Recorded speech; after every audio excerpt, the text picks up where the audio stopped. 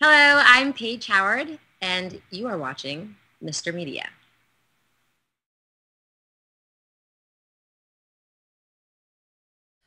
Today on Mr. Media, I'll talk to screenwriters Charlotte Barrett and Sean Fallon, whose first film, Verge and Alexander, will be out on DVD on July 17th. Stick around, virgins will be exposed. Um, that may not have come out exactly the way I intended it.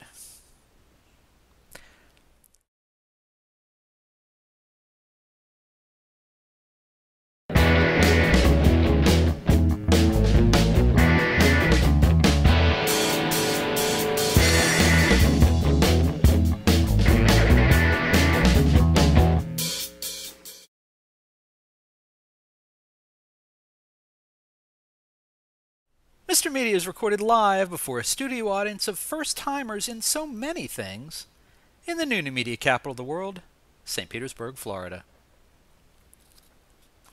Don't worry, hasn't moved at all.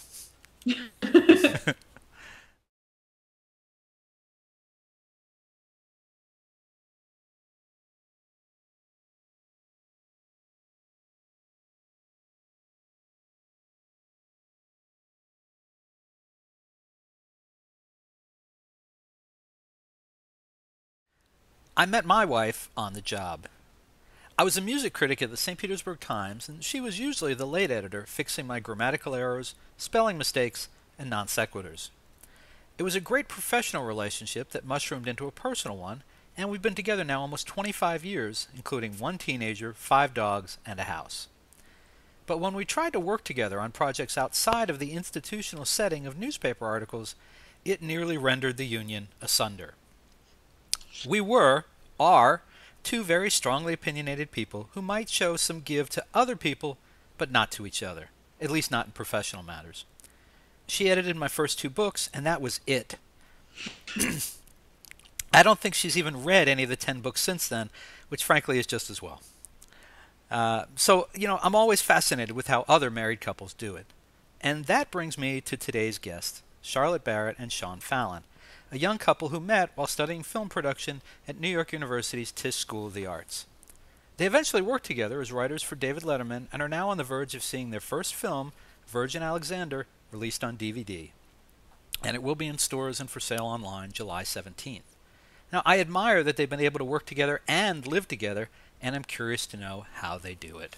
Charlotte Barrett and Sean Fallon, welcome to Mr. Media. Hi, thanks for having us. Thank you. Thanks for not breaking up during the introduction. That's all I got to say. Still here, still sitting next to each other. It occurred to me that the longer the introduction got, the greater the odds were that you wouldn't make it through. So thank you for that. Just drift apart. Absolutely. So congratulations on the movie. And it's funny. I had Paige Howard, who's in the movie, on a week ago, and I'm going to say the same thing to you that I said to her about her appearance in your movie and her other movie, Cheesecake Casserole. It seems to me this is a pretty big opportunity and a pretty big moment for you guys. Yes, Yeah. we're really excited. We really like how the film turned out, and it's done very well on the festival circuit, and we have this incredible cast. And We got a much better cast than what we pitched our investors. absolutely, and it's it all kind of came together really beautifully, and so we're excited to kind of get the DVD out in the world and get responses. Now everyone and can stuff. see it. Exactly. And I've seen it, and I enjoyed it. It's kind of a sweet film, considering that the topic is this 26-year-old virgin. Now, I like that it's a 26-year-old virgin, not a 40-year-old virgin. That for me was a little too much of a stretch. Right. Yes. And there's no. Is this horrible if I say? Well, there's no sex going on. There is one topless scene, which I guess you got to do to get the right rating that you want for the topic. But it's a very sweet film. Yeah, well, Alexander is a virgin, because the movie is about a virgin who opens a brothel in his house, but he has much bigger issues going on than his V-card status. And, he's got to deal with a whole lot of other personal issues before he can even attempt to lose his virginity. Yes, That's just like the symptom of. And we did want to present, like, it is a sweet film, even though it sounds like it would be dirty and it sounds like it would be raunchy. We wanted to play with those expectations and have it be a surprisingly sweet movie where, like, you almost don't even realize how dirty it actually is. Absolutely. And you know, we really approached the subject matter with, you know, we didn't want to judge our characters. We Never wanted to make fun of them. Never wanted to make fun of them. Everybody has reasons for doing what they do. And so we definitely approached it with like, you know, maybe a lighter touch, and we have a bunch of different kinds of comedy in the film, highbrow, lowbrow, all that stuff. So yeah, we're really excited about it. Now, there's a lot of stuff going on there, and besides Paige Howard, the Alexander is played by Rick. Is it Fano? Fano. And you've also got Bronson Pinchot in the film in a very interesting role. He's fantastic. Yeah, a surprisingly sweet role as well. That absolutely, you know, could be a lot dirtier. Yes. Well, there's a lot of stuff implied in his role. Your heart kind of goes out to him. You know? That was. Whereas, you know, he's kind of technically, you know, the heavy in the film, but he's not really a bad guy. He's just in a bad situation, and he just makes choices. He makes choices that maybe I wouldn't make, maybe you wouldn't make, Bob, but he does. I'm thinking, would I make those choices? Let me get back to you on that. So tell me about. Now, it's interesting to me in reading. You guys have had leading up to this. You've had some good success with screenplays that have done well in contests, and I think that Over Here, one of your unproduced screenplays, was a big buzz screenplay for a while. It did well in the Nichols Fellowship through the Academy of Motion Pictures, Arts and Sciences, and that was our first kind of collaboration. That was the first script that we wrote together. After NYU, we started writing on our own.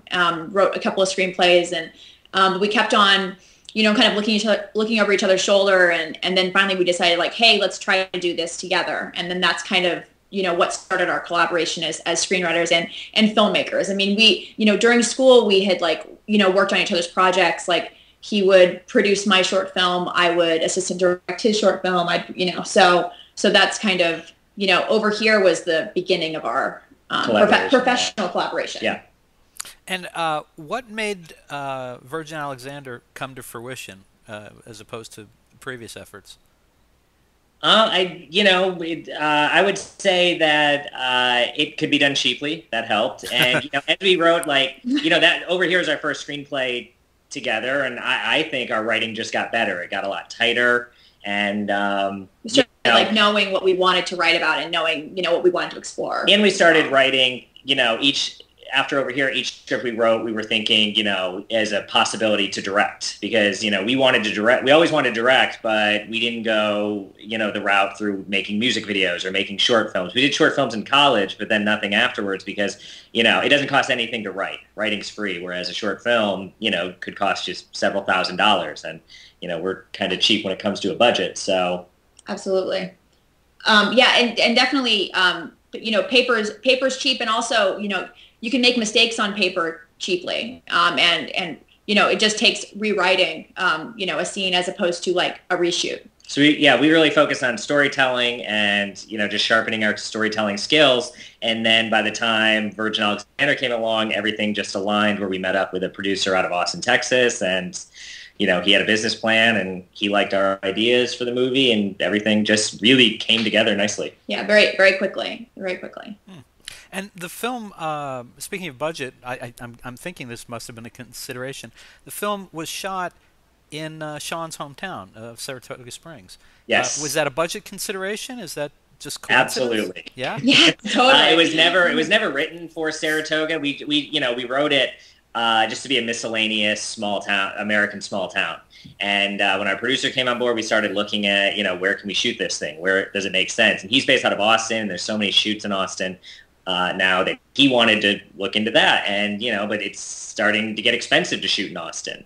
You know, restaurants know they charge you, and they can charge you quite a bit. And so, you know, I got thinking about Saratoga. It's such a beautiful town. And it turns out Saratoga now has a film commissioner, which was crazy for me to discover that. And so we met with the film commissioner and found out that they actually got rid of their film permit requirement. So, you know, you don't have to pay a cop to be on set for 12 hours a day, which just for an indie film, like that's just prohibitively expensive.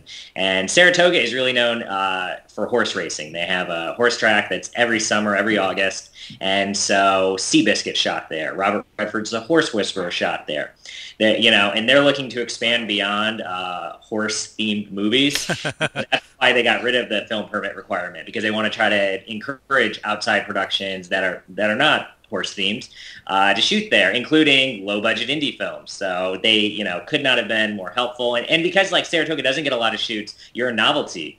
You know, when you go into a restaurant and say, like, hey, we would love to shoot here, they're thrilled. Like, their restaurant's going to be in a movie? Like, that's great. Do you need us to close down? Yeah. And so, I mean, you know, without having film permits, I mean, we discovered, you know, we could shoot wherever we wanted in town. We just need a location owner's permission. I mean, so, you know, the city allowed us to shut down streets and kind of do all these crazy things that we would never be allowed to do in New York, LA, Austin, or we would be able to do it. It would just, we wouldn't be able to make the film for the budget we have. And it's also a really nice location too, because you're just a train ride away from New York City. And the, you know, tons of actors and crew that can help you, and it definitely in the Capital District there are a lot of local crew as well that we utilized, which was great. Mm-hmm. And the fact that you didn't have to have a cop on set, probably pretty convenient for a film that's shooting a home that's been converted to a whorehouse. Well, there were no actual sex act going on. So it's funny. There are you know, Bronson's subplot where he's in the basement doing what he does. That was actually my sister's basement. Yes. It wasn't the Mexican restaurant. My sister, you know, we were grabbing, you know, Alexander is a scrap hauler and his house is filled with a ton of junk. So in order to fill the house, we, you know, went to garage sales. We went to everyone's basement I knew to like try to pillage basically. And we were in my sister's and I saw she had a wooden stall, a toilet and a stall. And we're like, why do you have this? She said, I don't know. It's always been here. And so we painted it the colors of the Mexican restaurant. And yeah, that's my sister's basement. Yes. And whose home will live in infamy as I think this was Mika Borum who does the topless shot No, that's actually Elizabeth Masucci. She was just in Shame with Michael Fassbender, that movie. But that house was actually it was actually built in 1824.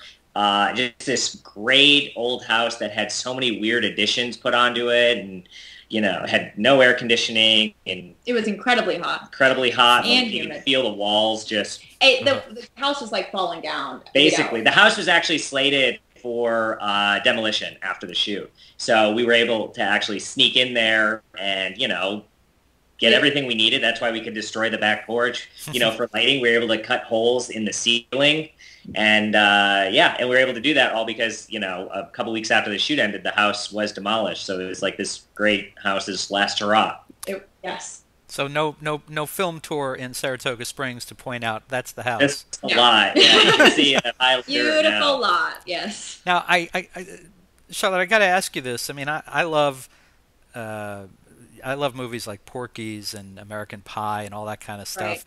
Right. This movie is not full of gratuitous moments, but that moment where and I apologize to Mika for getting the actresses backwards, but it's, you know, as a woman who's written, you know, co-authored the script, do you have any problem in you know, writing that kind of scene and setting that up? You know, actually, it's a really interesting scene. You know, there's nudity in movies. You know, I mean, especially those, you know, 80s comedies that you mentioned. I mean, I remember watching those as a kid and being like, why is that girl topless? Like, there's no purpose. It's gratuitous nudity. It's gratuitous. But, you know, in the case of that specific scene, it's so much more intimidating when an amazingly beautiful woman is incredibly smart and basically she rips open our lead character of Alexander.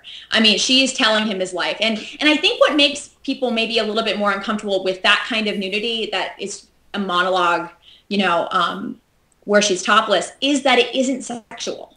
And because we have, I mean, a few minutes, like right after that scene, we have a scene in a strip club, and there's a stripper character who's been in the movie, and she's topless for a moment. No one's ever commented on that nudity because she's in a strip club, and well, that's normal. You're meant to see it, and whenever people says like, I can't, you have nudity in your movie in this one scene, it's like, no, we have nudity in another scene, but you're just so accustomed to that you don't notice it.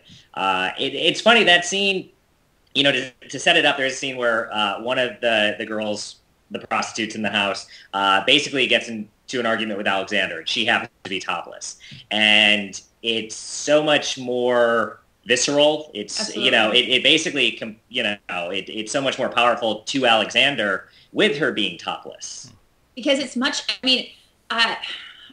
Truly intimidating. He is a virgin. He has no experience with women.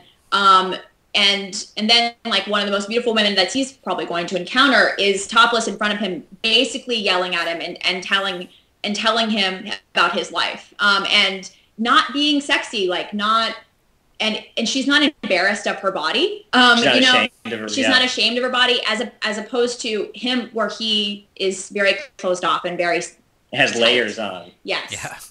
So it's I really love that scene. And I really, it always kind of gets gasps when we screen the film, and it's just interesting to see people's reaction, because I don't, that scene like kind of makes me feel empowered as a woman, because like she's using all of her she's using all of her weapons against him to try to break him down and get him to realize like, you need to stop. You need to take a look at yourself and reevaluate your life and your choices. And there is no other. I mean, why is she going to put on a shirt? Like, that's just for him. It's not for her, and she doesn't need it. So it's kind of cool. I don't know. Now you do know that in the next few days, when it pops up on Mr. Skin, it'll lose all the context you just gave it. And that's totally fine. It's kind of like.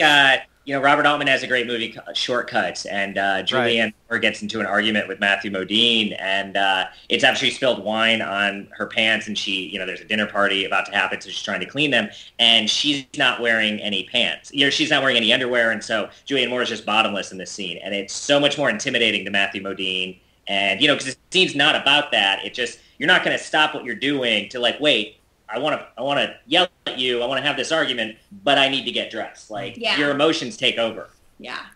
All right. So I asked you about that ostensibly to ask you about this. So Channing Tatum, actor Channing Tatum, returned to the Tampa Bay area where I am recently to shoot the story of his early life as a young guy, right. This Magic Mike, which was released as we're talking. It's about being a male stripper, and I thought it was interesting that he went back to his original hometown to shoot this movie, and that was about his life. And Sean, you've taken your movie back to Saratoga Springs to shoot this. So I'm just wondering if there's anything that maybe you'd like to tell us about the connection. I like the connections you're making. No, sadly, or not sadly. Because it is like the film itself, it is, it's a commercial comedy. It's, and it does have these, kind of like, it sounds like it would be like an American Pie or a Porky's, but when people go in to that, when they go into the movie thinking they're going to see that, they're usually disappointed because it doesn't really deliver that. But for us, it is a personal film, even though it is just, about a virgin opening a brothel in his house. Because, Alexander also plays piano, and he's trying to go to college, but he can't afford it. And he's trapped in his home's going into foreclosure, and he feels trapped by his surroundings. And he has this art he wants to express, but he's not able to do that. He, outside forces are stopping him. And so that's something we could relate to, and I think a lot of people can as well. That even though, but we take a kind of commercial and broad concept to explore those issues and those feelings. Exactly, yeah. All right, last question about Saratoga Springs. So, Charlotte, he brings you and this production to his hometown. I'm sure you'd been there before, but yes. you had an extended stay there. Did he suggest that this might be a nice place to put down some roots? It was great to grow up there. Any of that kind of stuff? No, no, we lived, I lived with my in-laws for a few months. And that was intense. I won't even I won't even ask. I won't even ask. My mom helped out, with catering, and my mom was on set every day, and it was amazing. But I'm good. I've spent enough time in Saratoga. Yeah. No, I mean, we like to, because we didn't live in my hometown, like, either. I'm sure my family would really like me to move back to San Antonio, but we've just, we kind of wanted to make our home in other places, and we kind of move around a lot. I mean, that's kind of what we've done so far. We're gypsies. Yeah, we're gypsies. We consider ourselves gypsies. But definitely, Sean literally never mentioned that, ever. Got it. Just had to ask. And last question about the film. It occurred to me while we've been talking that I seem to recall that Paige Howard's background was that she also went to the Tisch school. Did you guys overlap? No. I think like her first year might have been our last year. Yeah. But we didn't know each other. And also our lead actor, Rick Fogno, he's Tisch as well. He went to NYU Tisch in the acting program. And we overlapped. Like his last year was we transferred in. Yeah. It was one of our first years. And yeah, nobody knew each other. It was weird. But it was weird. NYU sponsored project, it seems like. But those Tisch alumni looking out for each other one way or the other. Apparently. It's a good school. Yeah, it's a really good school. We had a good time. Very nice. So I want to change subject a little bit before we start to wrap up. You guys worked for David Letterman for a time. We did. We worked at the Late Show. I actually worked in the Page program, so like I shuffled the audience. Yeah, I wore a Letterman jacket, and I worked outside, worked inside, rain, shine, snow. It's freezing outside. It's freezing inside the theater, which is great. Doesn't make a difference. I would be in my like several layers, Letterman jacket, hat, gloves, watching Dave do his show. But we did that after college. A friend of ours from NYU was already working there and kind of got me the job, and then you also worked in the audience department as well. And then one of our actors in our film, his name's Kevin McCaffrey. He's one of the bachelor party guys. He's like the main bachelor party guy, not Trent, the redhead, but like the second in command. And he's a writer for Letterman now, and he also he's a stand-up. But that's so we met him at Letterman. So yeah, there's a connection to the movie. Yeah. Very cool. And I got to ask you about this, and maybe you won't have a sense of it, maybe you will. But tell me, I heard him. He rarely does interviews. He rarely allows himself to be interviewed. But he was on Alec Baldwin's got a podcast. Here's the thing. We listened to that. We listened to that, yeah. I mean, it was just amazing the way he just kind of opened up. And the thing that struck me was he was talking about all those years of the NBC show, and that he was so freaking intense. That he was all consumed by the show, and he was a miserable human being, basically, and that he put off marriage, and he put off having a kid because it was all the show. He was involved in everything, and he was just this so wrapped tight guy. But then I guess he over the more recent years let that kind of go, and he says he doesn't even participate in the production or the staff meetings anymore. He just shows up and he does the show. And from your perspective, which may be a little too far out, I don't know. Did you have that sense of him the way he described himself? No, I mean, like he's the captain of the ship, so there is a natural intensity towards that. But I mean, we worked there the years like right after he had his son, and you'd see him playing with his son, and it was like really sweet, and like because everyone's always heard the intense Dave stories, but like his staff is like so loyal. I mean, people just love him. And, you'd see him, playing with his son and going out on 53rd Street with his son. It was just, really nice. Yeah. It was a really fun place to work. And it was, we met a lot of, young people that are into comedy, which is great. It's like a little mecca for that in New York. We have no complaints. Very cool. Sounds like a good job out of college. certainly Yeah, it was really fun. see elements of the business that you wouldn't otherwise see, I'm sure. So, okay, so this movie opens about 2.5 weeks from now, as we're talking, and you have something else that you're working on? Have you finished something? What's going on? Well, we're writing, basically our next script and talking to investors about funding that. And, because we spent, you make the movie and then we spent a year about that on the film festival circuit, and then also dealing with distribution and working out, but now that that's all over, we can just focus on writing and writing our next script. And we think we'll be shooting in Charlotte's hometown next, Yes. San Antonio. Let's say we can regroup in 2 years definitely. and see if I want to move to San Antonio. Definitely. That would be good. And I want to ask you a question that's very personal, and I apologize for it in advance. No, it's not that question. Are you actually at this point in your careers doing an indie comedy like this, and then preparing to do another one? Can you make a living like this, or is it? I mean, it's not easy. No. No, and you have to do other things. We can, it can't necessarily be the only thing you do, especially like, it depends on the budget of your film and how much, Absolutely. How much you allocate towards yourself. And, in the back of our minds is any penny we're getting is a penny that's not up on the screen necessarily. Yeah. Yeah, definitely.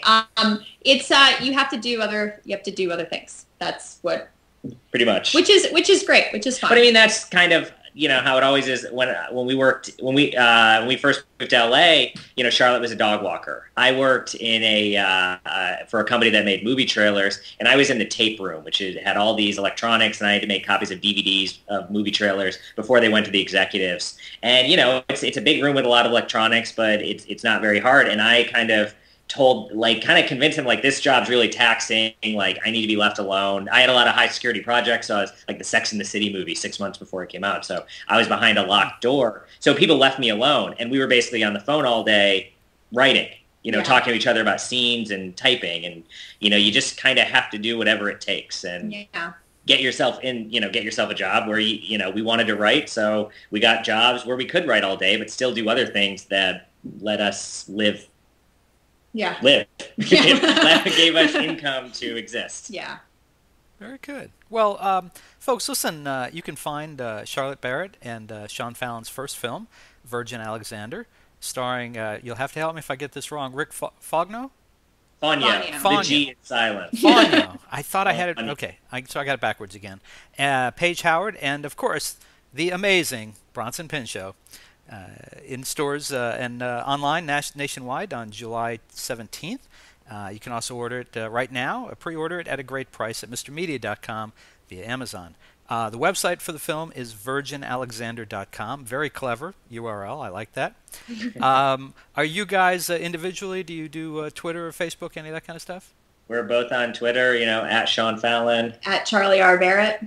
And we're on Facebook. Virgin Alexander's on Facebook. And Virgin Alexander's on Twitter. At Virgin Alexander. And folks, don't forget to visit lovely Saratoga Springs. By all means. Beautiful area. And tell them Virgin Alexander brought you there. Please. That's great. All right, Charlotte Barrett and Sean Fallon, thank you so much for joining us on Mr. Media today. Thank you. you. Bye.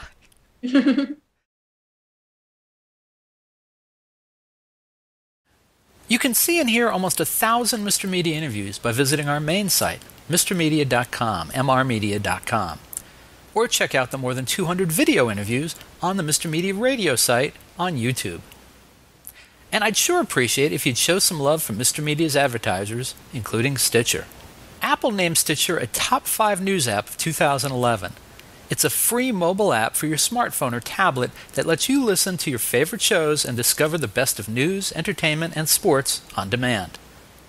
You can listen whenever you want to more than 5,000 shows, get customized recommendations, and discover what your friends are listening to. My own list of Stitcher favorites is pretty eclectic. I start my day with an hour of MSNBC's Morning Joe with Joe Scarborough and Mika Brzezinski. Then it's the latest 2-minute update from the Onion News Network. After that, I'll listen to WTF with Mark Maron, Here's the Thing with Alec Baldwin, HBO's Real Time with Bill Maher, and excerpts from E's Chelsea Lately and The Soup with Joel McHale. Also in regular rotation on my Stitcher playlist, the BS Report with ESPN's Bill Simmons, the TechCrunch headlines, and the Don Geronimo Show. The latest episodes of each show, whether originating from broadcasts, cable TV, radio syndication, or podcasts, are continuously updated.